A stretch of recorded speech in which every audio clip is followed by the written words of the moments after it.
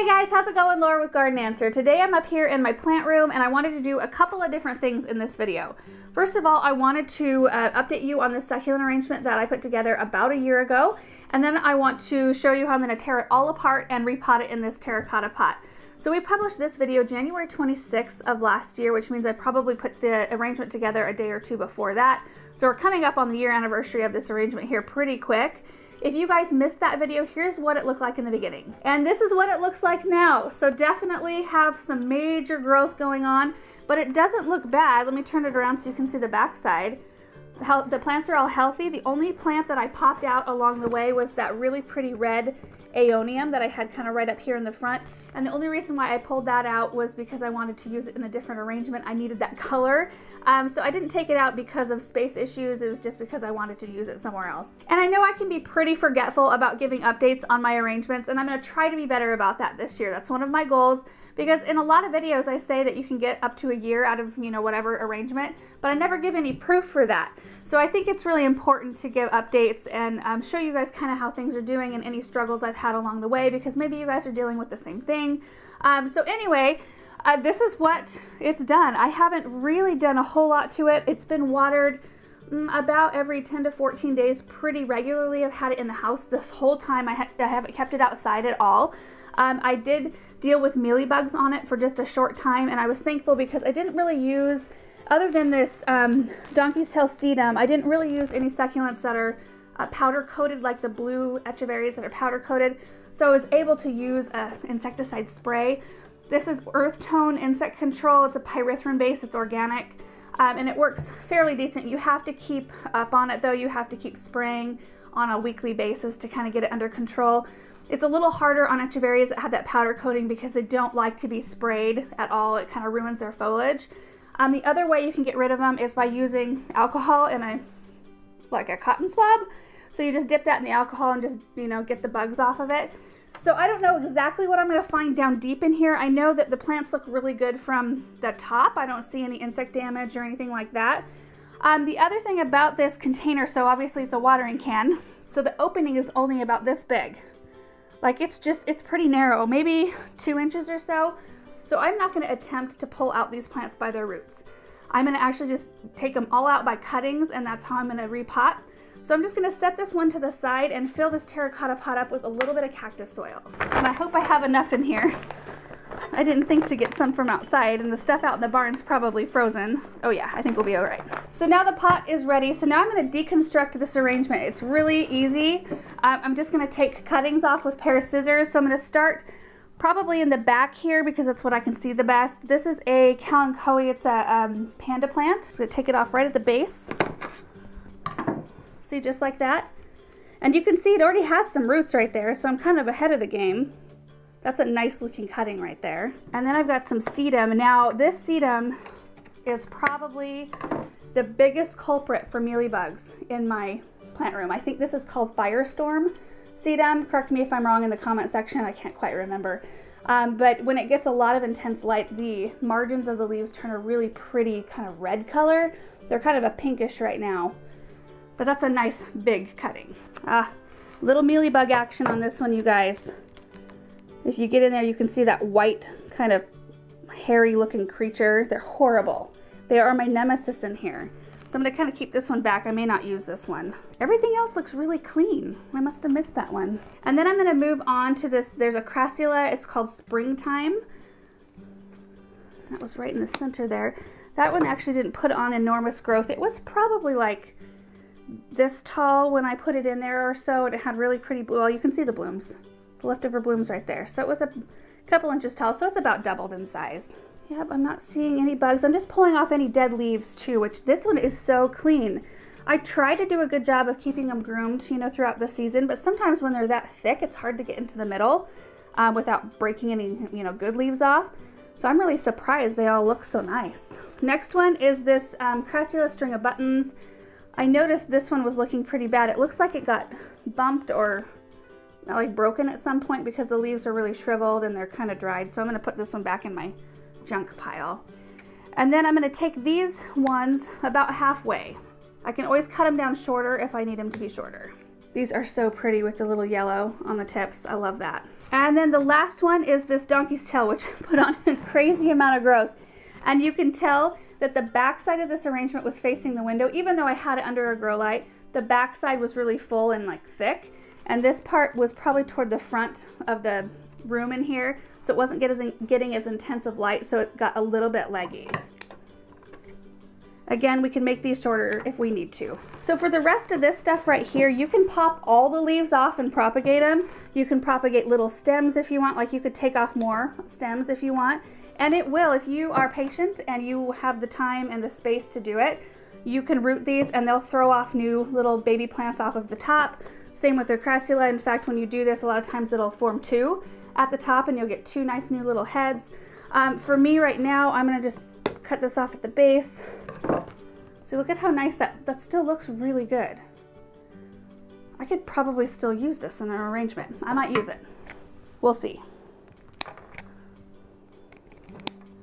See, look at that. You've got a nice little anchor to go down in your container, kind of like that. We'll see. Now with the roots, you could also, if you wanted to just keep on taking care of this, since all the roots of the plants are still in here, eventually they'll probably push new plants.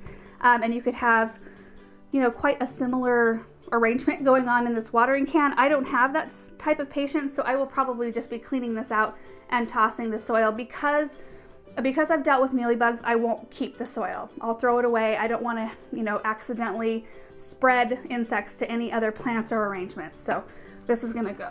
So now I'm gonna rearrange my table a little bit so I can start designing. Okay, so my tallest one here is the panda plant. So I'm gonna start with this one, kind of do that toward the back. You know what, I think I need a little extra soil because look at this. I forgot to compact it down. All right, I was able to scrounge up a little bit of extra soil up here, and then I like to mound it a little bit in the center because it creates a little bit more height and drama, and it works really well for succulent arrangements.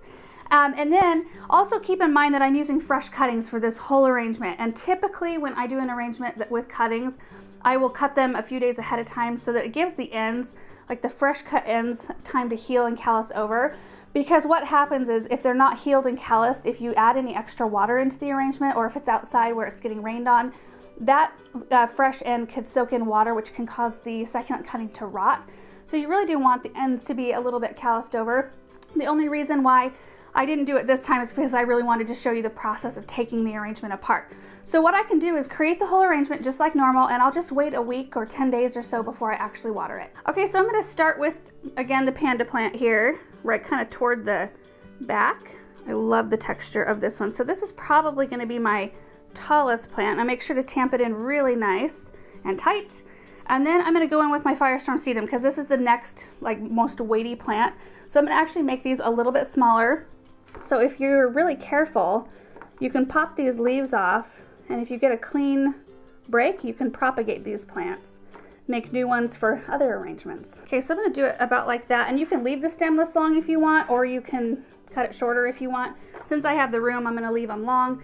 So this plant, when you stick it down in the soil, where I pop those leaves off, that's called a node, where the leaf meets the stem, and that's where it'll produce new roots. I'm just gonna stick that in like that, and I'm going to continue that with the next three. There's the second one.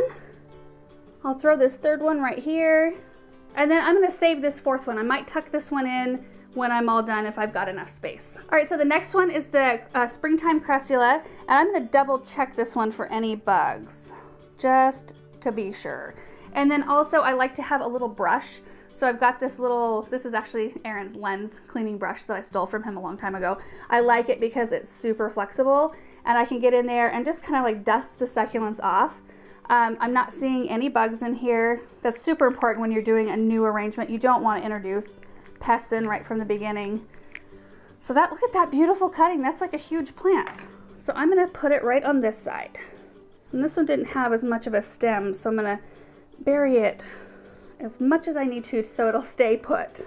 Okay, and so for this one right here, see, this one's connected right at the bottom. I'm going to go ahead and cut it because I want to use it in two different spots. And then we'll remove a few leaves down here. Okay, I'm gonna put this one right in on the side. Doesn't that look nice? And this one's going in right kind of in the middle here. It is hard, you guys, to design from the back. We've been doing it kind of that way this whole time we've been making videos, and I'm telling you what, I thought I would get better at it, but it is difficult. So I think I'm gonna actually throw these on this side. And now I know where I want to use this 4th sedum cutting. Right in back of where those blue donkey's tails are. Okay, now the last plants I'm gonna put in here are the string of buttons. And these I have to be a little bit more careful removing the leaves because I tend to, I don't know why, I think it's just me, I tend to break the stem easier on these. So cut this one a little shorter. Pop it in right here. Okay, I am gonna use this last because I've got a little bit of extra space up front. So I've got the sedum cutting that had the little mealybug on it. So I'm gonna clean this really well and use this one. I don't really see anything else. I wonder if it was just like a leftover that wasn't alive, hopefully. Okay, I can't see what it looks like from the front, but that is essentially done. So what I'll do is probably look at it and see if I need to add anything else. But that was every single plant, minus one of the string of buttons out of the watering can. And I might have another one of these cutting somewhere in my plant room that I could add in right here, just for a little bit of extra height. So I'll look for that. But that's pretty much it. So now it'll just sit here in the dry soil for, you know, a week to 10 days, and then I'll give it a little water. It should take off and do really, really well. So to reiterate, this whole video was just to show you guys what a succulent arrangement will look like after a year, because I know we get lots of questions, particularly about my arrangements, because I put my succulents so close together. And a lot of you guys want to know, you know, how long will that last? Are those succulents gonna die? Are you giving them enough space? So I just wanted to really show you what it looks like after an entire year of growing. And of course, I mean, they were overgrown, they needed to be repotted, but that's pretty much true of any houseplant that you get. You do want to look at every houseplant and see if it's time to repot them. And the fun part about succulents, as opposed to other houseplants, is that you can kind of make them and mold them the way you want.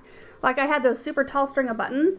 I could cut them in half or cut them really small or leave them long if I wanted to. You could make them bigger or smaller or whatever, you know, depending on what kind of arrangement you want to go for, the look you want to go for.